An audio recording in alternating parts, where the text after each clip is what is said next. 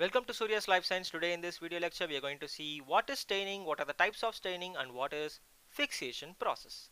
So let's get into the video, but before that don't forget to subscribe to our channel for more interesting videos. So first of all, what is staining? Staining is a technique used to enhance the contrast in samples, generally at the microscopic level. Let me consider a condition that I am taking a slide with a bacterial smear, and that smear is not stained with any type of stain.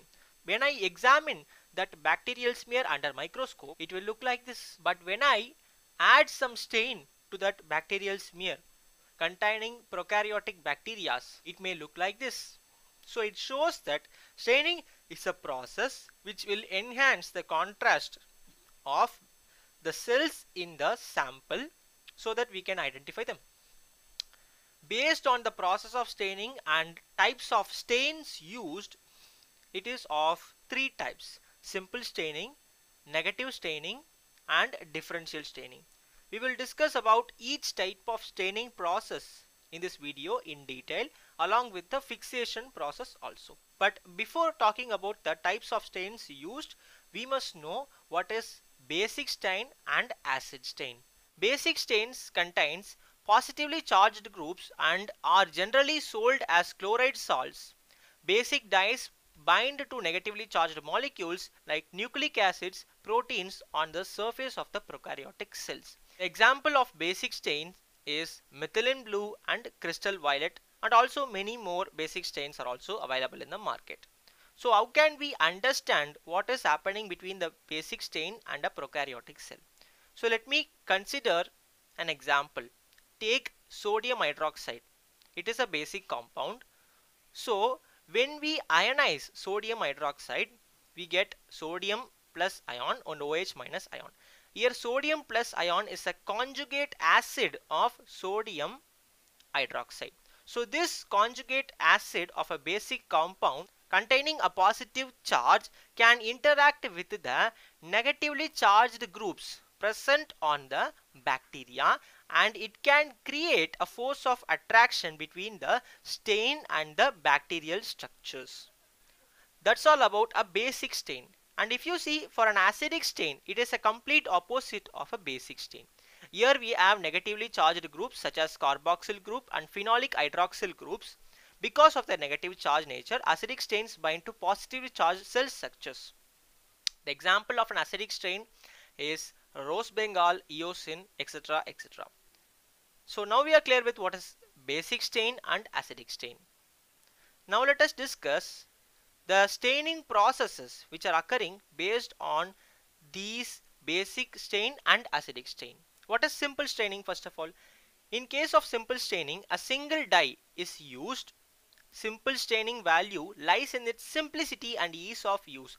Mostly basic dyes are used in simple staining process because the cell wall of most prokaryotes are negatively charged. We have already discussed why basic dyes can bind with negatively charged groups. If you see, in case of a simple staining process, only one stain is enough for staining all the bacterial cells, and we can differentiate the bacterial cells with the medium. So that's all about a simple staining process. So let us discuss negative staining in comparison with the simple staining, which we have already discussed. If you see in this image, this second image is simple staining and the third image is negative staining. In case of simple staining, the bacterial cells are darker in color compared to the background, but if you see in case of negative staining, the bacterial cells are lighter in color compared to the background. So this is a difference between simple staining and negative staining. Now let us see how this is possible. So if you see, in case of negative staining, it is possible only in capsulated prokaryotic cells, because a capsule, a protective covering made up of polysaccharides present in some prokaryotic cells, will not allow the stain to enter the prokaryotic cell. As a result, the stain will be outside and the cell will not have any stain. As a result, the background will be dark and the cells will be brighter in color compared to the background. So that's all about a negative staining process. Next we have to discuss about differential staining. It is a process developed in microbiology to differentiate organisms based on their staining properties. The examples are gram staining and acid fast staining. Here we are going to discuss about gram staining. I am going to give you an overview to understand differential staining process with the help of gram staining. So first of all, we are taking a slide containing a smear, bacterial smear. We are introducing the crystal violet dye. As a result, the bacteria is looking completely violet. All the bacteria as present in that slide are looking in violet color. After that, we are using a mordant, iodine, to fix the dye with the cells more strongly. After that, we are washing the slide with alcohol. In this stage, you can see some bacterial cells are colorless and some are colored violet.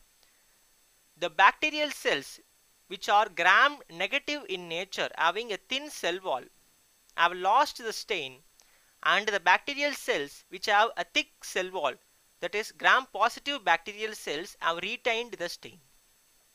So here the colorless cells are gram negative cells and the gram positive cells are colored ones. So to differentiate between the gram positive and gram negative in a more enhanced way, we are using a secondary stain called as safranin. After using safranin, the gram negative bacteria is stained pink in color and gram positive bacteria is stained violet in color. So that's all about differential staining. In this gram staining process, it is clearly seen that it is used to differentiate two bacterial species present in a same bacterial smear. That's all about differential staining. Now let us discuss about fixation. What is fixation? Fixation is a process by which internal and external structures of a cell and microorganisms are preserved and fixed in a position. The main thing happening in fixation is that it inactivates the enzymes that have possibility to disrupt the cell morphology and toughen cell structures. Fixation is of two types: heat fixation and chemical fixation. Heat fixation is used to observe prokaryotes and chemical fixation is used to preserve the structures within the cells. So that's all about today's video. If you like the video, share our video, like our video. Don't forget to subscribe to our channel for more interesting videos. Thank you.